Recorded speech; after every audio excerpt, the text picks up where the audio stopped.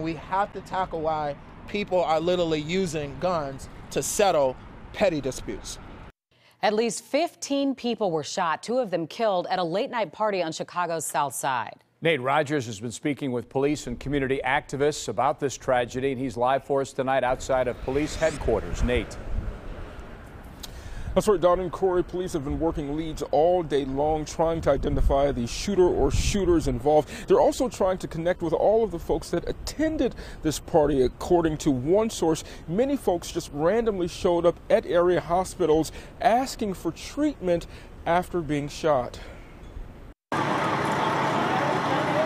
This was the chaotic scene, 5 a.m., 67th and South Chicago. Folks on stretchers, police trying to calm an agitated crowd. 39-year-old Lionel Darling and 30-year-old Rayneesha Dotson now dead.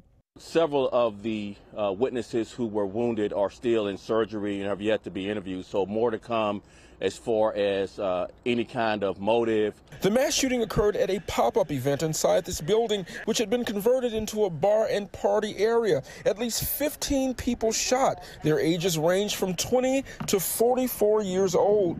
At one point, it may have been an old lounge that is, obviously converted just for the pop-up party. These people, they don't have any type of training. They pick up these guns and settle these disputes and just start shooting everywhere. They never shoot each other. Reports indicate the shooting may have been gang-related. Community activist Jamal Green says the altercation ensued over a petty dispute.